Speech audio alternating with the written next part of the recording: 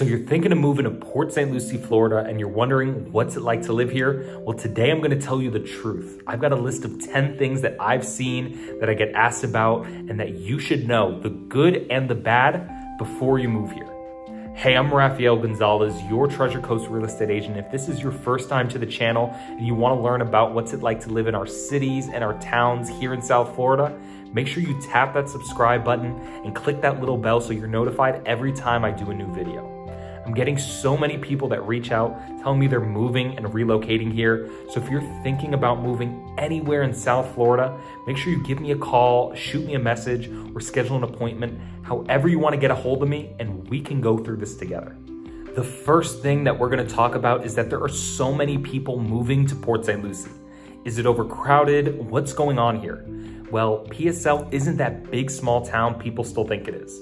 With all of the relocation to and even within South Florida and all of the construction going on, over 220,000 people now call PSL home. And the pandemic played a huge part in this relocation boom because most of us learned that we can work from home and we don't have to necessarily live in an expensive city anymore. You can relocate to wherever you want to live. Your lifestyle, your community, and your home is just as important as how close you live to some commercial area. So with all of this growth and changes, buying or even selling your home is really competitive. For me, I'm helping so many clients and subscribers move and relocate because of this channel. So thank you all so much. And at this point, I have the process of what you need to do really dialed in. So what does this mean for you if you're thinking about moving here? It's planning. It's why I built this channel. So you really need to reach out because it's all about your goals.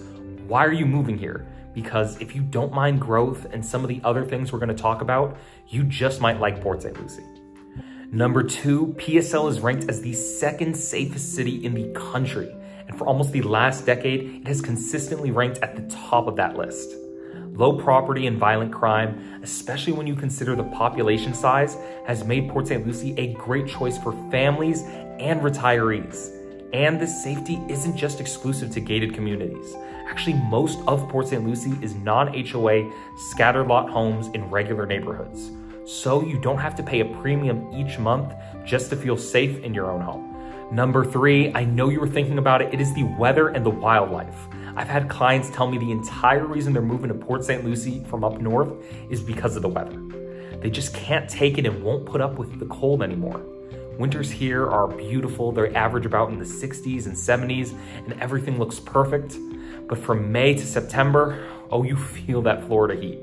You've probably heard someone say it's not the heat, it's the humidity. Well, we have both. Sometimes for a week or two, it can feel like a swamp. And speaking of a swamp, yes, we have alligators, we have snake, there's even bobcat sightings. No, you won't see these every day, and you shouldn't live in fear that you'll find one of them in your backyard or your pool. But it's possible. This was and still is their home, so just be aware they're more scared of you than you are of them. And we also have some less intimidating wildlife like sandhill cranes, manatees, and plenty of marine life. But I want to touch on the elephant in the room when it comes to weather here in Florida, and that's hurricanes. Hurricane season starts in June and technically doesn't end until November. But honestly, PSL doesn't get hurricanes as bad as farther south. For one, the city is more inland, and if you look at the FEMA map, most of PSL isn't in a flood zone that's going to require flood insurance.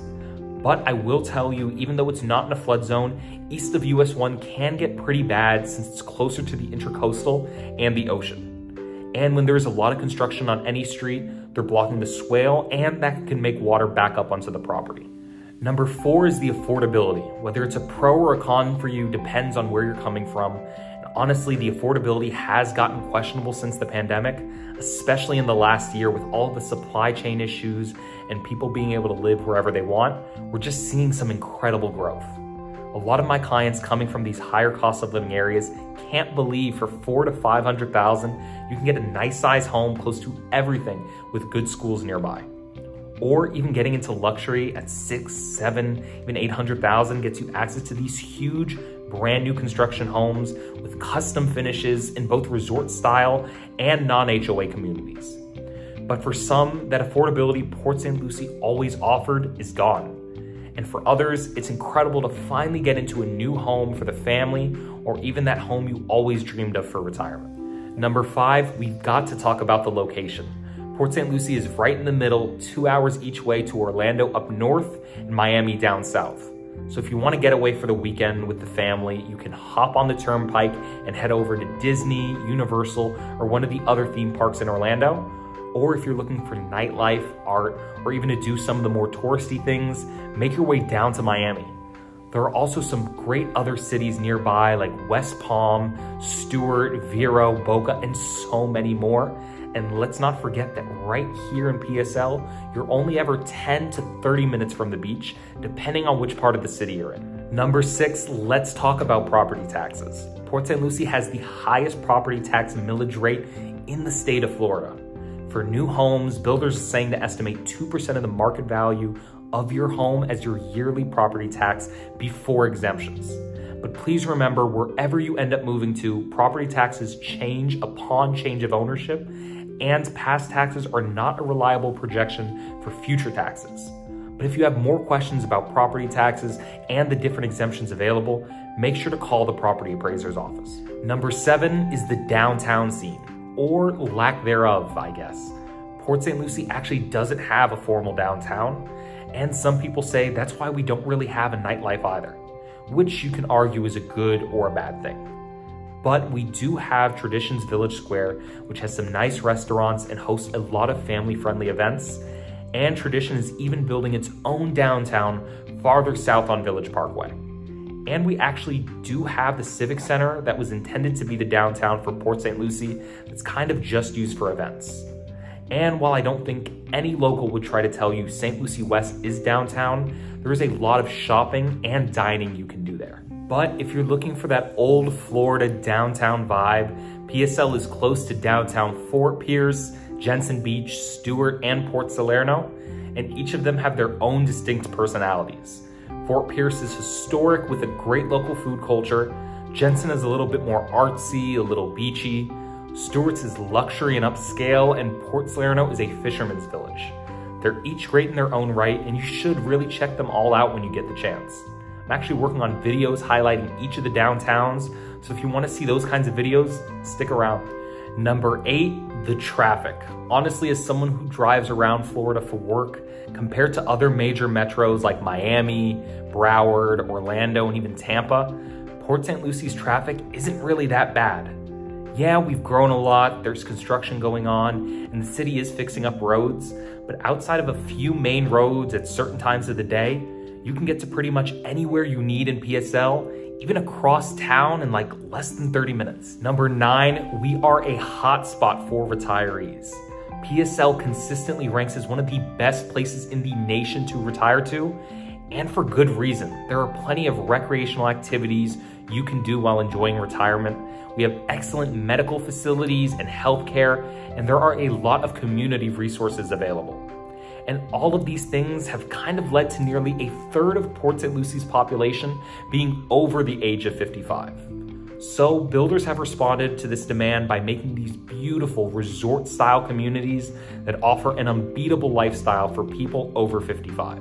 You can build and customize your own brand new home in a community that has massive social clubhouses with everything you could ever dream of in retirement, besides golf. But you can always go to one of the many nearby clubs or courses for that. And they do have amazing amenities like resort pools, sports courts, fitness centers, and plenty of clubs, creative outlets, events, and activities all coordinated by their lifestyle directors. Now, if you're not a retiree, I'm sorry if you've fallen in love with one of the beautiful homes I've shown on the channel, only to find out it's exclusive to 55 and over communities. There are still plenty of amazing homes available, and don't worry, Port St. Lucie and the builders here have heard you and are working on developing so many new all-ages communities for young people and families over the next year or two. And finally, number 10, Port St. Lucie appeals to such a diverse range of people because there are so many options and things to do here. There's a wide array of activities for you to enjoy. Whatever you like to do, you can find a community or something you or the family enjoys and plug into it here. Like, I'm a foodie, and since there's so much diverse culture here in PSL, I can find international foods everywhere. Caribbean, Indian, Thai, Japanese, Greek, Italian, and there is no shortage of Latin American foods from every country. And there's plenty of activities you can do outdoors. You can find things like bike trails, sports, parks, golfing. Pickleball has gotten really popular, bocce, tennis, and even horseback riding.